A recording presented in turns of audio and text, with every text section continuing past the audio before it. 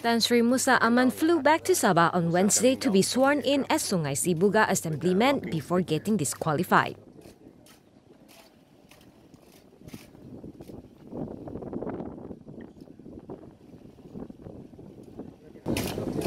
In anticipation of his arrival at 12:30 p.m., the former Chief Minister's supporters gathered at the Kota Kinabalu International Airport Terminal 2 complex.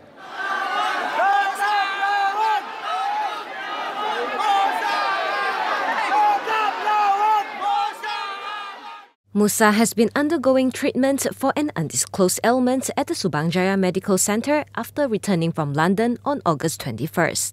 Under the Sabah Constitution, his seat will be declared vacant for failure to take his oath within 3 months of the first sitting, which was held on June 11th. Sources said Musa could swear in before Sabah State Assembly Speaker Dato' Syed Abbas Syed Ali or any of his 2 deputies on Thursday if authorities did not hold him up.